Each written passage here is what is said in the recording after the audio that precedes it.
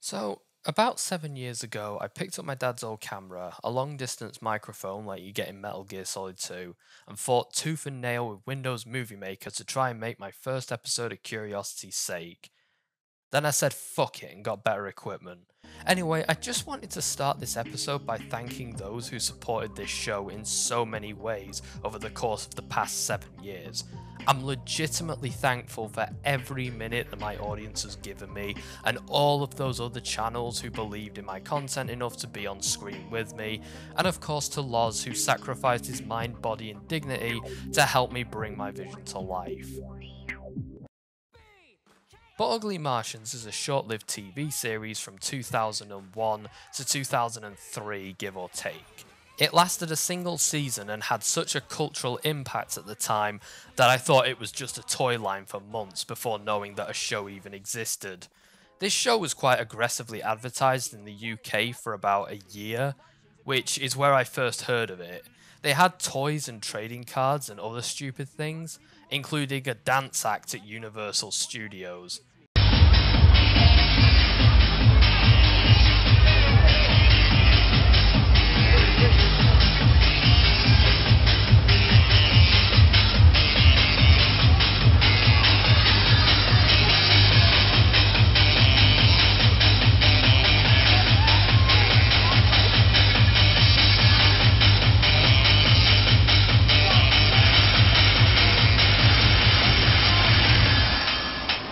This should be played at high volume. Drop it.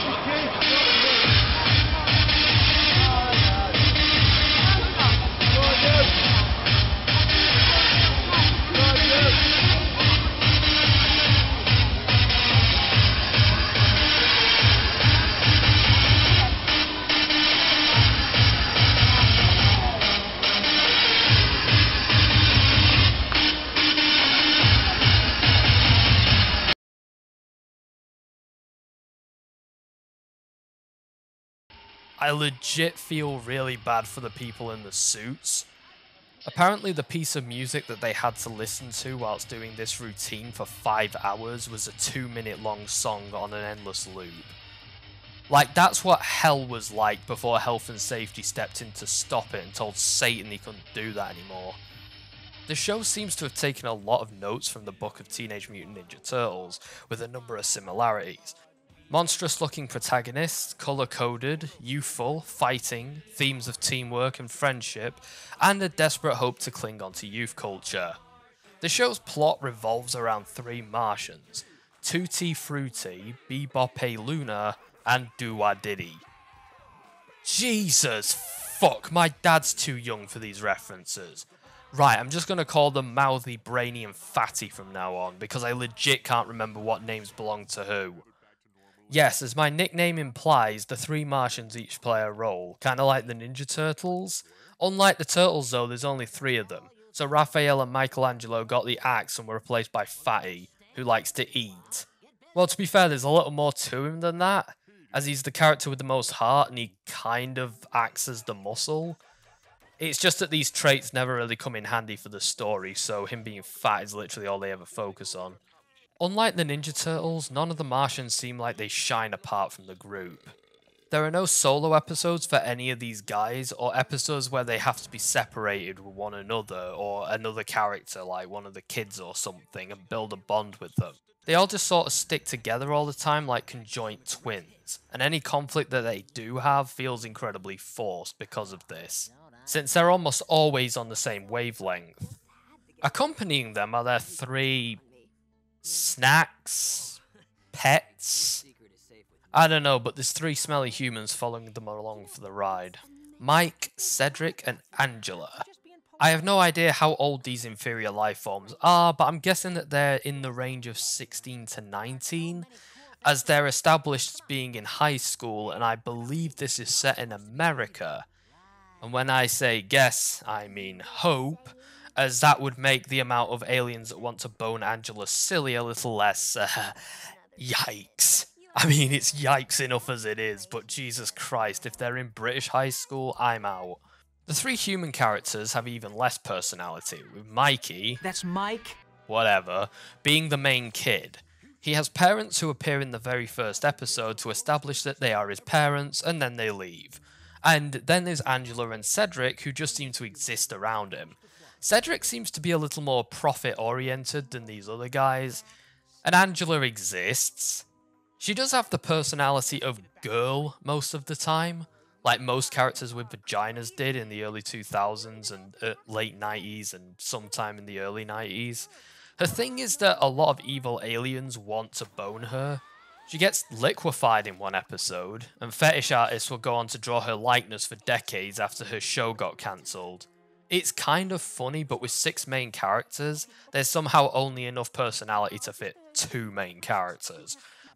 Their few traits feel like base archetypes rather than character, and it's very rare that characters disagree with each other unless the plot demands it, in which case it feels kinda hollow and meaningless.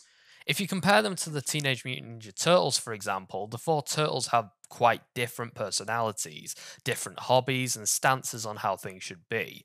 They work well together, but there are episodes where Leonardo and Raphael butt heads, Donnie and Mikey test out some new tech, or they all team up to do something that they like.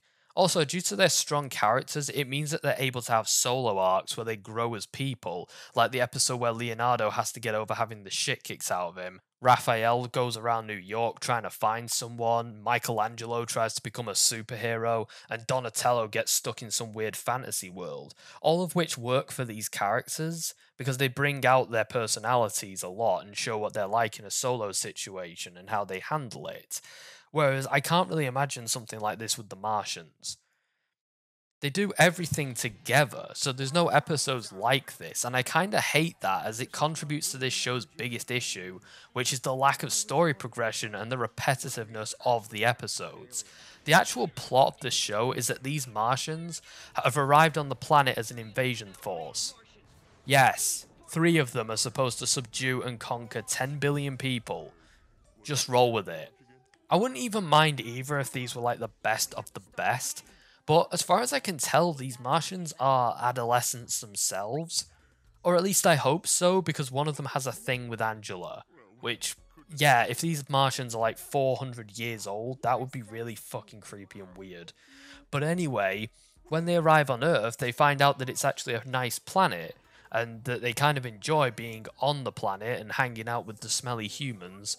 So they decide to settle down there, lying to their emperor about the invasion and fobbing him off with fake status reports, which are actually movies made on a green screen. I find this kind of funny that they never notice anything is post-produced. Like, they don't notice that the, attacks are CGI. I think you'd notice, unless CGI's gotten really fucking good in the future. Overall, though, I don't actually think that this is a bad premise for a comedic sci-fi show, as it's not only kind of comedic within itself and breaks a few tropes, but it also gives for some comedic mileage on how they'd fake their progress. Honestly, I could see something similar being done in like a World War II setting, or something like that. Something that would give off Hello vibes, or Dad's Army, or something of that nature.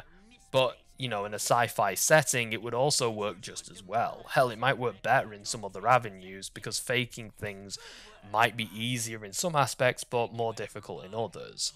However, the plot is actually the most crippling thing to this show, in my opinion, and they have to work on this premise for 22 episodes, or 26 depending on which list you're looking at, and this actually results in the show being insufferably repetitive. You see, no matter what happens in an episode, they have to go back to maintaining the lie.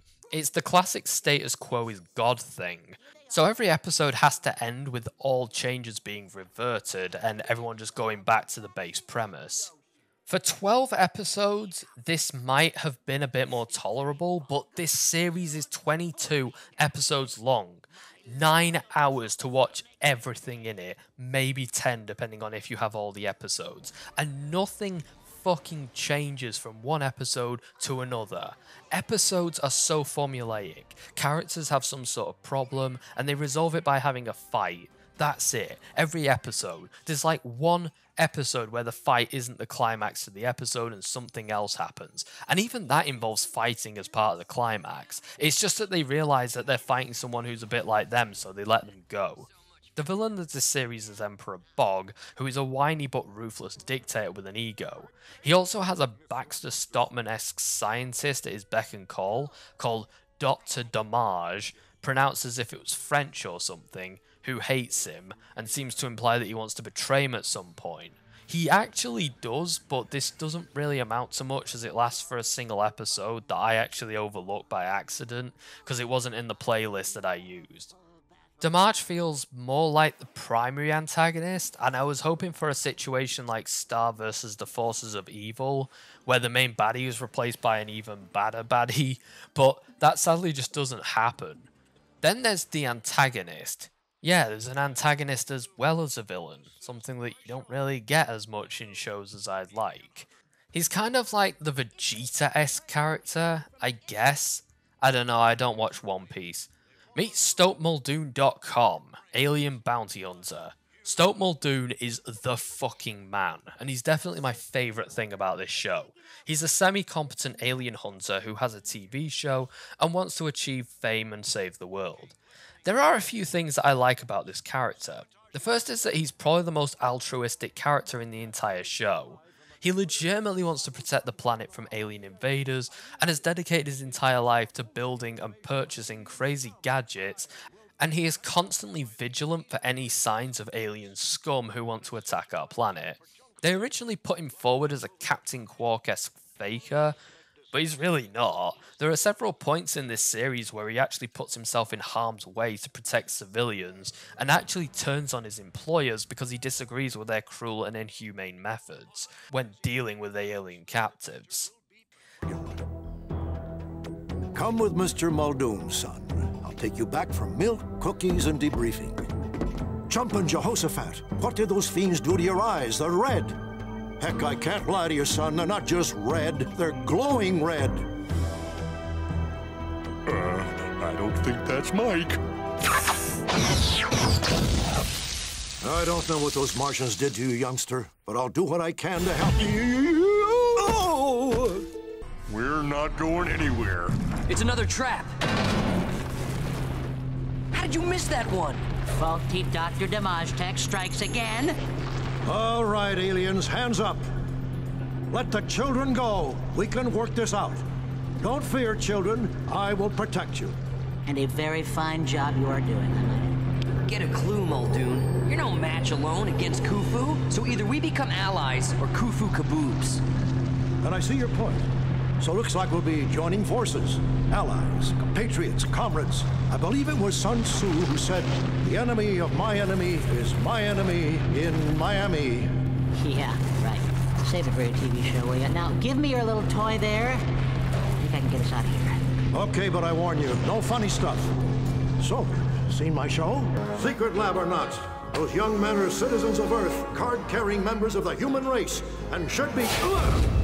Do you really have to destroy it? Don't go weak on me, Muldoon. Well, at least let me get a photo first for my website. Stand back, you imbecile! This isn't right. It's just a poor little... Don't just stand there. You won. Finish me off. That's not the way we do things down here, mister. We've got a better idea. You do? I was hoping to have him on my TV show and website. Well, actually, I was thinking of having all of you on. So I told Brady, even alien scum deserve to explain their unwelcome presence before they're sliced up like pastrami on rye. Oh, those words shall forever be written on my heart. You're a good man. A person, Ronald. I'm going back to the site. Hopefully Dr. Hacksaw has come to his senses. They're as ridiculous as you are, Muldoon. Be that as it may, I can't let you take them, Hacksaw. Not until we're sure they really are aliens. Who's gonna stop me, Muldoon? You? An alien hunter's got to do what an alien hunter's got to do.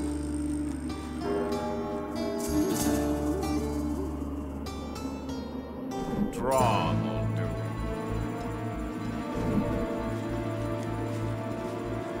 I said draw, Muldoon. There is actually an episode that explores this character's backstory, which is funny because the writers seem to think that this was the only character whose backstory was worth exploring. It's actually my favourite episode of the series, I swear to Christ. One thing that's funny is we never actually get to see how the kids meet the Martians. Like, that's not important, but this guy's backstory is. In all honesty, I agree. I really like this character, so fuck it, let's just have his backstory. He's quite a principled man who actually had his career hobbled because he disagreed wholeheartedly with his mentor's view about alien life forms, believing him to be cruel and callous for wanting to capture and dissect any alien that he could get his hands on. Muldoon, on the other hand, just wants to keep them as POWs unless they prove that they're non-hostile or friendly, in which case he's just cool with them. Muldoon actually is needed in almost every episode because he has better gear and tech than the Martians, and he's a formidable foe against most of the bad guys. He does a few stupid things here and there, but I do appreciate that most of the time he's being deliberately kept out of the loop by the Martians and is having to wing it. Hell, in several episodes they actually label him as the President of Earth, painting a massive target on his back, and he's not agreed to this, they just do it randomly and hope for the best. Stoke Muldoon has a number of flaws in his character as well, since he's kind of pig-headed, stubborn, and he has a bit of an ego. But to be fair, I think he kind of earned the ego. His flaws make him a bit more likable to me because it makes him a stronger character overall. There's just one major flaw with his character, and it's a running gag that the show does with him in every single episode.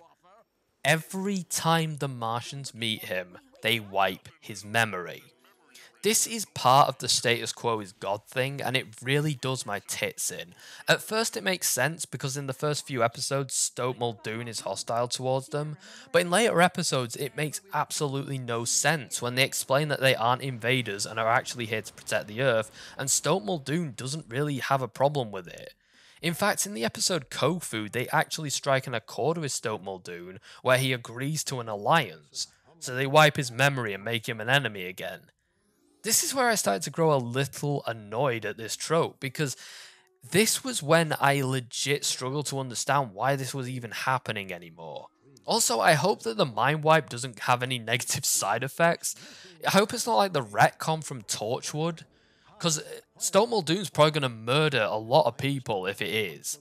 This stops this particular character from being able to grow or form a relationship with any of the other characters, which is yet another thing that makes the show tedious for long-term viewers, as there's no reward for sticking with the show. You just get to see them explain the show's plot to Muldoon 26 fucking times. I've watched the episodes you're seeing on the screen on Toony Cartoony's channel, which I'm thankful that this exists, as it means that I didn't have to pay to watch this shit. However, their playlist is seemingly incomplete, as it's missing 2 episodes, only one of which that I could find at all. Honestly, it doesn't seem to matter that much, as the only 2 episodes that make a difference in this series are episode 1, 26 anyway, thanks to the fact that nothing is allowed to change until the end of season 1. What's especially annoying about this is the fact that the mid-season finale is actually better than the real season finale. Not only is it the only 2-parter in this show's run, but the stakes are really ramped up. The characters have to amass a small army of everyone they've befriended over the course of the show's run, and they also have to defeat every villain that the show has thrown at them thus far. Honestly, if this ended around episode 12 or 13 with the final scene that episode 26 gave us, I think my review of it would have been a bit more favourable. Or even better if the second half of the season was the aftermath of this, and now the truth was out and the Emperor was invading the planet, so they actually had to gear up for war and fight him. Sadly, this ends with them reverting back to lying to him, and the show goes back to square one. Muldoon's mind gets wiped, and so on and so forth. Would this show have been different in a post-Avatar or TMNT 2003 world? Possibly, hopefully even, but I guess we'll never know. One thing that this show gets ragged on a lot over is the animation, which I completely get since it's not the best looking show in the world, but I don't feel quite as strongly about it. It's far from perfect, but the character models are decent and expressive enough for the time. There's a lack of texture on anything, but I get the impression that it was more of a compromise so that the models could be better made and more expressive. The characters look okay for the most part. Like, you can tell who most of the Martian characters' roles are just by looking at them. This includes the Emperor and Damage, his scientist pal. The only Martian whose design I don't like is the female one, who looks a bit too different from her male counterparts for my liking. I feel like they often try to make female variants of species a bit too feminine, and therefore too human. This isn't the worst case of it, but it's kinda dumb that the men are all ugly, but this one female is as pretty as the designers could possibly make her. As far as humans go, they're kind of hit and miss. Stoat Muldoon and Ronald look pretty decent, and I'm pretty sure that Stoat is based off of his actor Robert Stack, who sadly passed away a year or two after BUM made it to screen. His voice acting is part of the character's charm, and it really is sad that such a talented guy passed away who'd been on our screens for decades at this point. Though admittedly he was in his 80s when this was made, so I doubt he'd be alive today regardless. Ronald looks like he sounds, so I kind of give his design a passing grade, but the main three, they're not outright terrible, but I can't quite tell how old they're supposed to be, and Cedric and Mike look a little too similar for my liking. Their character designs also seem a bit, like, weirdly ambiguous in some aspects. Like, I could legitimately see these characters being girls disguised as boys. Angela looks okay, but she looks like she's dressed for, I don't know, combat, burglary or something. My biggest issue with Angela is that her age is a bit too ambiguous. Her character is meant to be a late teenager from what I can tell, but I don't know how old she's meant to be. There's a scene in Damage's Little Girl, I think it's called, where it makes me feel a bit uncomfortable because I don't quite understand how old anyone is in the show. Like, I'm pretty sure Angela is a teenager since she's quite well developed, but I don't know how old these Martians are or what life stage they're at. Like, are they nonces in these scenes where they actually have like some flirtiness with Angela? Or are they just being horny teenage boys? It's hard as fuck to tell. Hell, they could even be like elves in the Tez series and not develop until their 20s or 30s. But this is never clarified. I'm going to assume, since this show isn't completely fucking weird for the most part, that they're like young conscripts. Though that would make me question why 3 teenage boys were sent to conquer an entire planet which houses nuclear weapons and some brilliant militaries across the planetscape. I mean, these aren't like Daleks where they're basically bulletproof and geniuses and capable of murdering entire populations as one individual. They are pretty fallible and capable of getting their asses handed to them if they're not good enough in a fight. So it does make me question why only send 3 of them. I was actually counting animation errors for the most part, and other than a bit of clipping here and there, I didn't spot anything too egregious. I could have blinked and missed something, but I feel like the animators played it quite safe, minimalizing what was on screen to prevent any major fuck-ups from happening. One thing I've noticed is that there is a slow-mo effect whenever particles are used or too much is going on at once. I'm fairly certain that this is because the animation software would lag out anyway, so they just show it in slow motion to make it look like they did it instead of the computer having a stroke. The animation isn't stunning. Even for the time, it's kind of basic bitch, but I don't feel like it was the worst that 3D computer animation had to offer. It gradually looks a little better the further into the series that you go, because they kind of get used to using the lighting to hide the shittiness of it all, which I do appreciate. This is another thing as well that I feel like 12 episodes would have been better because they maybe could have made it look better. But instead they had to make 22 episodes, so you've got to stagger it out over the course of 22 episodes. You can only have so many models, so much rendering time, so much process. In all honesty, this definitely should have been a 12-part series, and I think they probably would have made something better. I do think that there might have been a number of production issues when it came to the animation, audio, and pacing, because there are a few things that suggest this to me. There was one episode where a character just vanishes mid-chase. I'm not sure if this is just a bad transfer on the version that I watched, like if I've got a bad copy or something, or if this is actually an error in the show, as I was not really able to find another copy to compare it to. Another error in production that I noticed was in the Big Bash in Britain episode, the left audio channel goes fucking kaput for 5 minutes, so you can only hear out your right ear for a few scenes if you're wearing headphones before they arrive in England, and England saves us all by giving us a second audio channel back. Sour cream and blarg flavored. Excuse me, Mr. Rampant?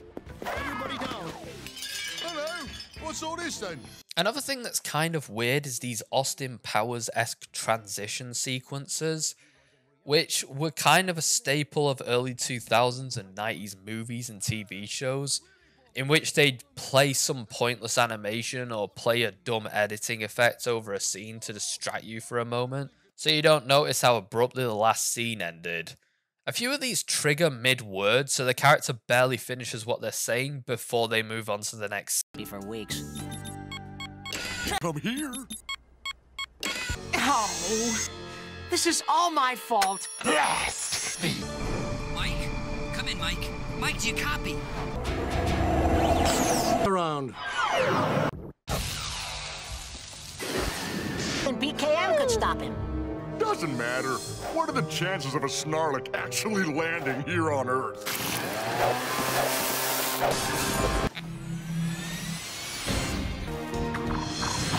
Capture the Snarlik.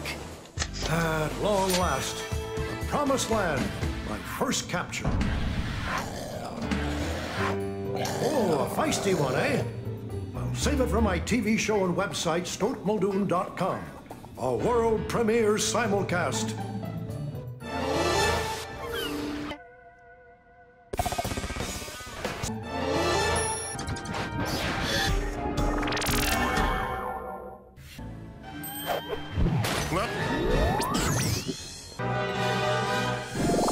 There are also some weird edits, like this one in the final episode where Fatty's face just becomes the picture with a caption of "Aww," and I'm genuinely baffled at how anyone over the age of 10 can think this looks good. I feel that production gets better as the series progresses. The first episode has some baffling pacing when it comes to characters conversing with each other. Like, lines just seem to play one after another, and it feels very stilted and awkward. Open says me. I knew I smelled cheesemongers. Last time I tell you my password. Oh, look! TV! I love Earth TV. Hey, dog. Hey, Mike. Man, that TV wouldn't be connected to a satellite dish by any chance, would it? Whoa, hold it, aliens. My parents are gone, okay? If you mess up, I won't be trusted alone until the next millennium. No problem. We just need to use your stuff for a minute. Yeah, he'll probably have it back to normal in no time. Probably? 2T, you want to get to work? Later episodes don't have this issue, so I guess this was just them finding their feet. But it really does have a sort of Rhapsody Street Kids or Dingo-esque vibe. It's not as bad as those. It's definitely better paced and everything than those, but it's still really stilted and weird. Something about the first episode feels uncanny as fuck, and it's not the animation as much as it's the pacing. Shit just happens one after another. The flow is jank as fuck. Most of the other stuff would be passable if the show was good. Like, I get that this was made in 2002 and a cheap 3D animation on television. Admittedly, this kind of hobbles it because 3D animation on television was kind of in its infancy at this point. Like, I don't think it was even a decade since the first one. And really, most of the ones you compare it to, like Donkey Kong Country and Vampires, don't exactly tower over this. In many respects, some of them are worse. I hear some decent things about Beast Wars, but again, the modelling in that is definitely the focus, and the textures are kind of, well, hit and miss. However, most of the other shows did a better job of hiding how cheap they were with stylization and talent. But it might have been a bit more passable at the time had it not been for the fact that everything in this world looks like an early test build for a finished show. And the story is just a list of things that happen, jumping from one to another. That's the last time I tell you my password. It's Earth TV. Hey, dog. Really, this feels like something from The Room. Some things are so clumsy and poorly edited together. Like, there's a scene where someone throws something and they have about 6 seconds to get out the way, but it's clear that this was meant to take them by surprise, so it just looks really weird and stilted and awkward. There are a lot of early in-game sequences that come across as clumsy and offbeat. Exposition a lot of the time just gets dropped on us awkwardly, or certain plot points or MacGuffins just appear out of nowhere. Another thing that I noticed was that there's a Captain Planet-esque transformation sequence that even starts with them holding up their rings of power, which they don't have, so they can conjure power armor and enter BKM, which is an anagram for butt-kicking mode. Butt-licking mode is literally just power armor, but they have to do this stupid animation, which is the exact same animation with the exact same monologue over it in every fucking episode, so the animators can go and get a coffee break and still feel like they've done some work. One thing that gets on my tits about butt-licking mode is that they can seemingly just use it when they want to.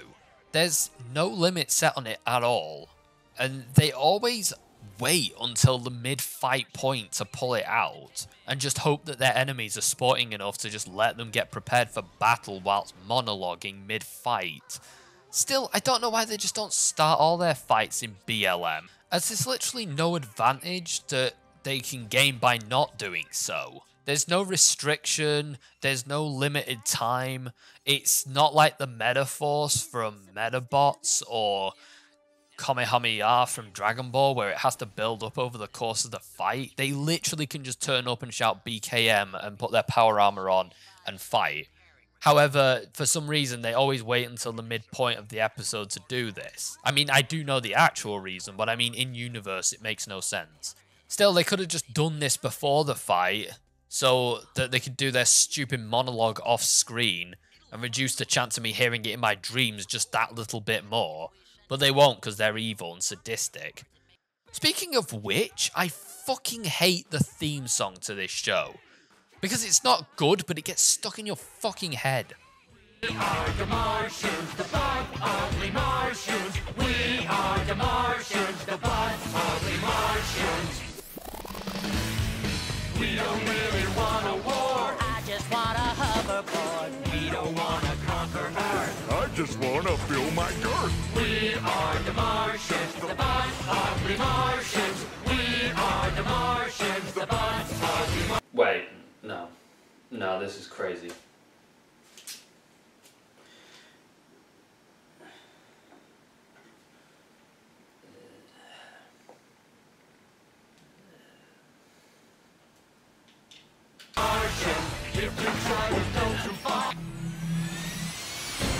This also has what I like to call Metabot syndrome, where they're using outdated technology in the year 2060.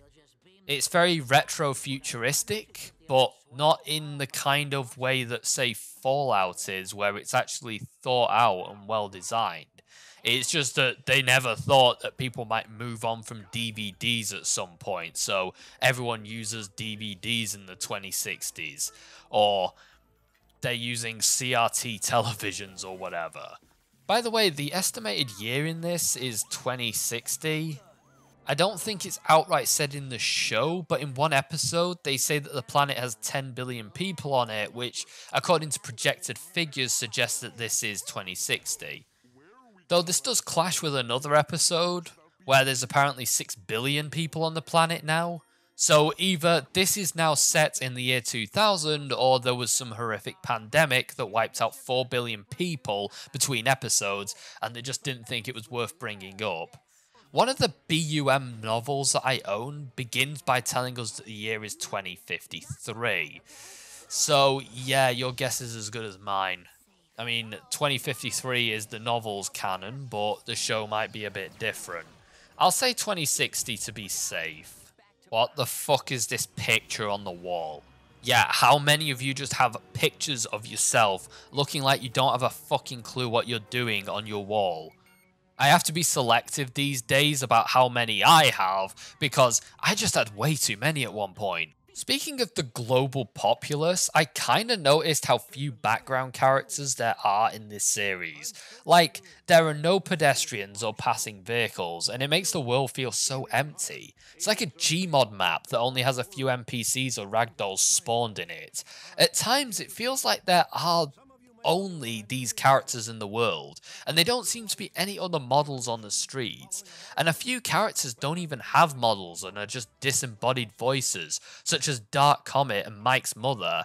Dark Comet is a character who's in it for a few episodes, and then you never hear from him again for reasons I don't quite get. They made a bunch of models for the Alien Tavern and a crowd of the British Bash, but you can tell that they just cut a few corners on the latter. The aliens in the tavern look okay for the series, and they only appear in a couple of episodes, but it's weird that they went through the effort to make these guys, but none of the human populace. Jimmy Neutron Boy Genius looked a fair bit better than But Ugly Martians, and it had a lot of the issues that I had with But Ugly Martians fixed. That show came out only a year after this one did, and on the same network, and also weirdly co-stars Rob Paulson. Why the fuck is Rob Paulson in everything that I watch or even reference lately? I mean, I'm not complaining, it's just starting to feel like some weird curse or something right now. This scene is bafflingly bad because their plan is to impersonate the Emperor over the PA system, whilst the guard that they are tricking is right in front of them. Obviously they see their lips moving and hear him say this shit. Jesus fuck. Attention, Martian soldiers. This is your Emperor Bog. Release the prisoners at once and return to the bridge.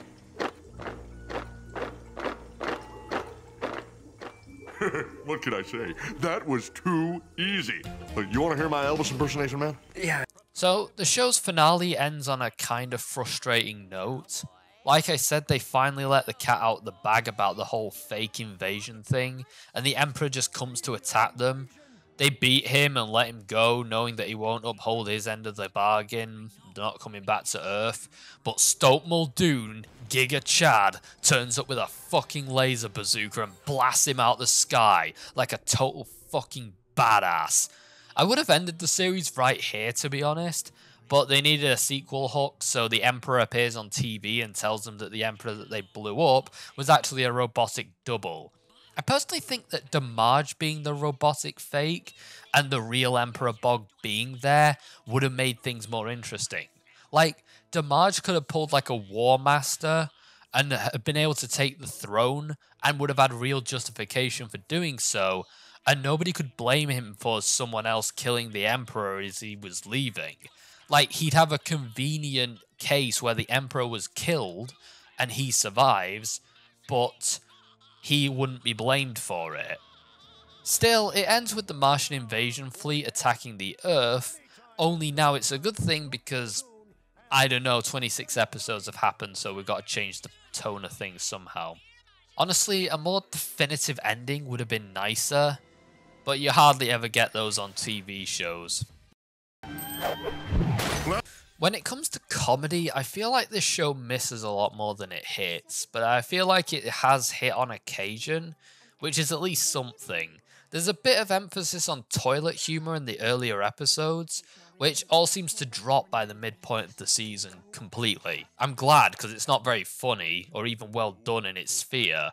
Most of the funny bits, what few there are, come from either good delivery, or one or two decently written lines, both of which caught me off guard, and some of them even feel like accidents.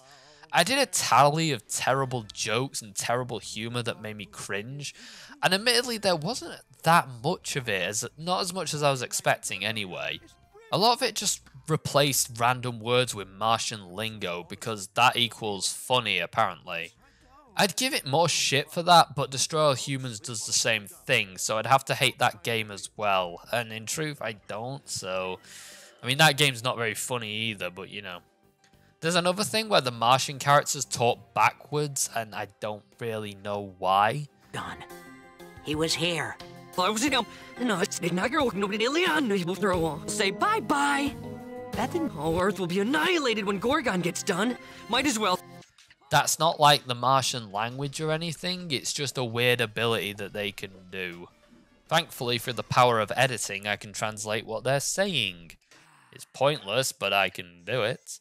One thing that I find kind of funny is how the British Bash episode, the writer seemingly just wants to make his opinion on charity singles known. And I do kind of find it funny how the whole episode revolves around this one opinion. Like, throughout the entire episode, they just shit on stuff like Live Aid in what's meant to be a kids show. Like, do any kids even know what the fuck they're on about? Although I may look different, weird and strange and not like you. You know I am your brother, even though my skin is blue. And just like all those rock stars, for the money we won't bring. Yeah, we want to save the planet, but all we ever do is sing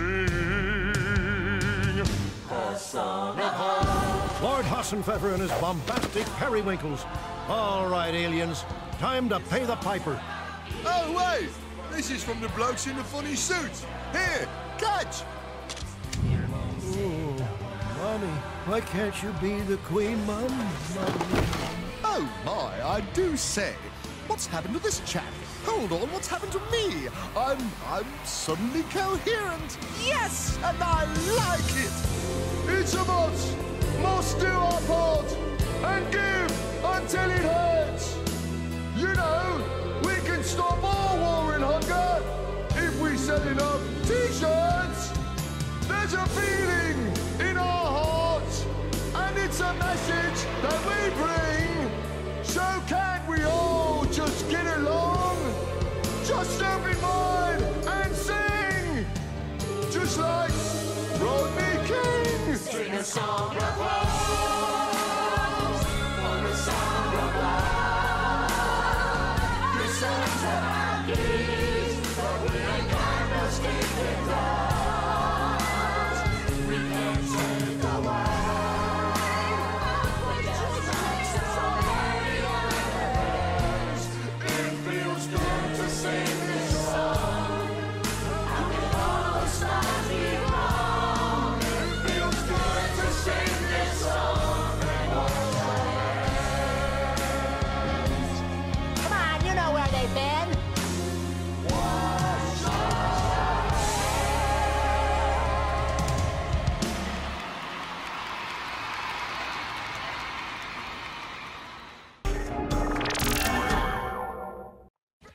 As far as legacy goes, this show has virtually none.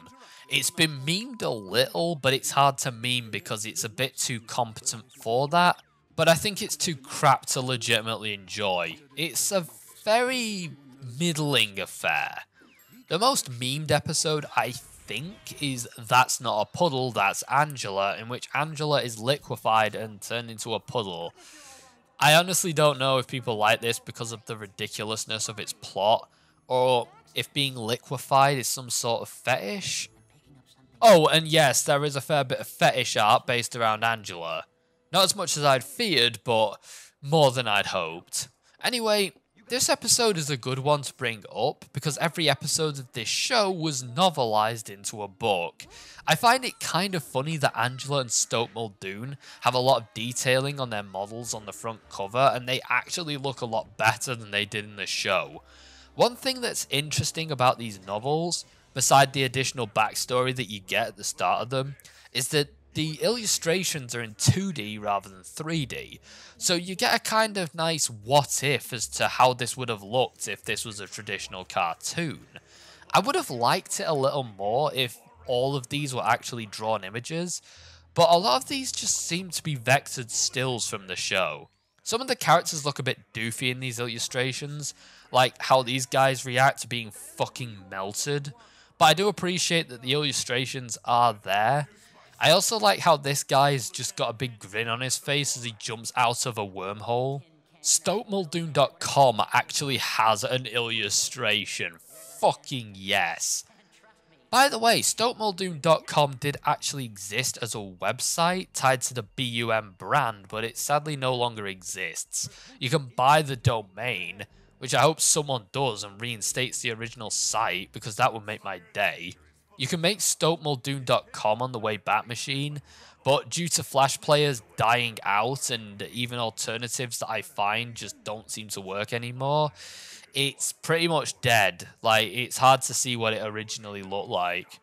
Anyway, it only lasted a year before it was an advertisement for the video games attached to this series, and that lasted until around 2007, I believe, when Vivendi and Sierra both died and, well, they basically just deleted all their sites. There are a few people who have made fan art about this show, and the collectibles are available online in some capacity, but few if any people actually want them because, well, the toys are pretty shittily made and the show they're based on sucked, so why would they?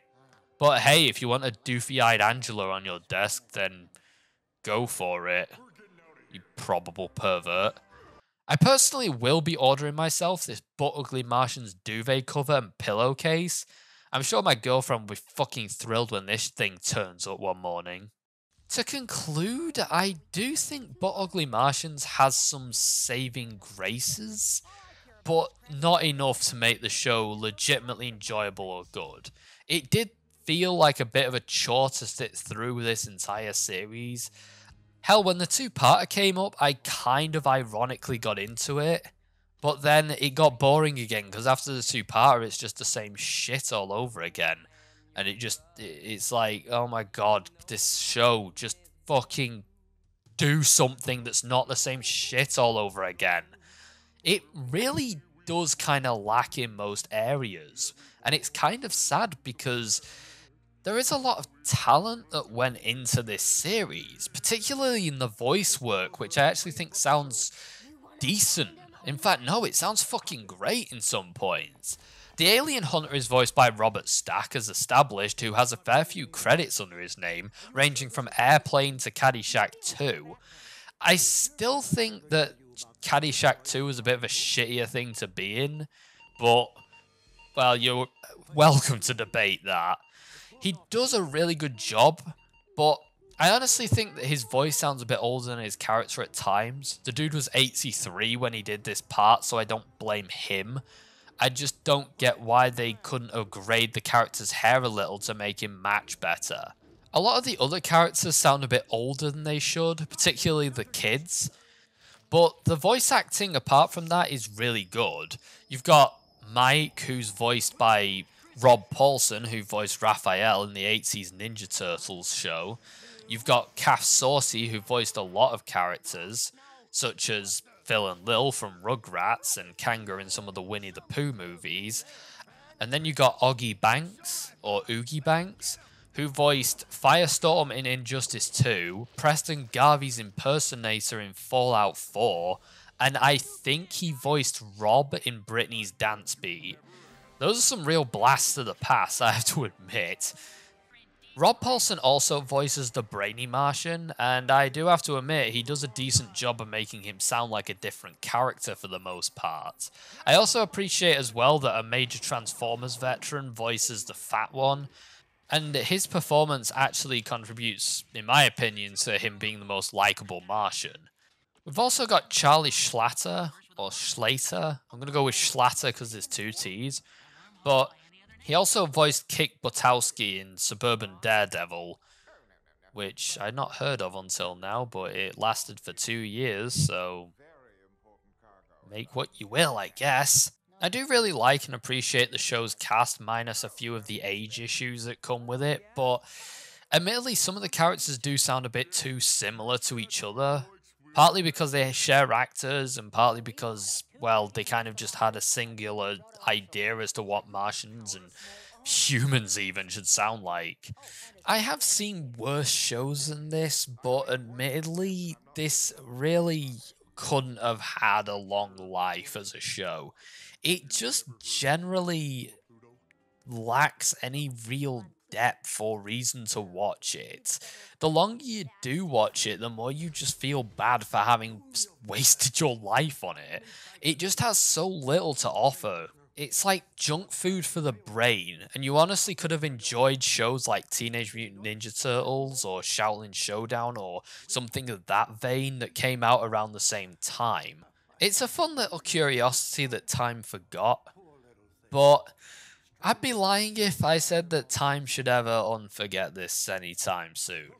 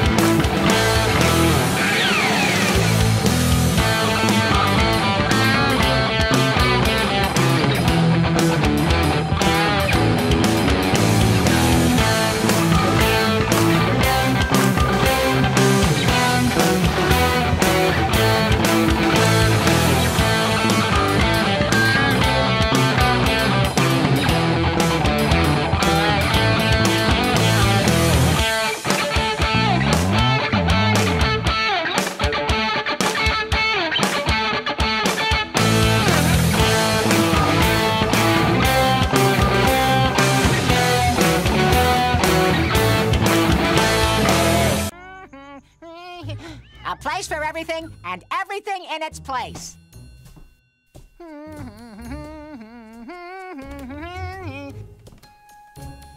Oh, somebody got my award dirty.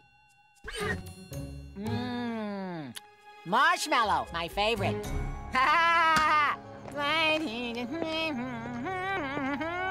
Hello, beautiful night, isn't it? Wat je een keer hebt,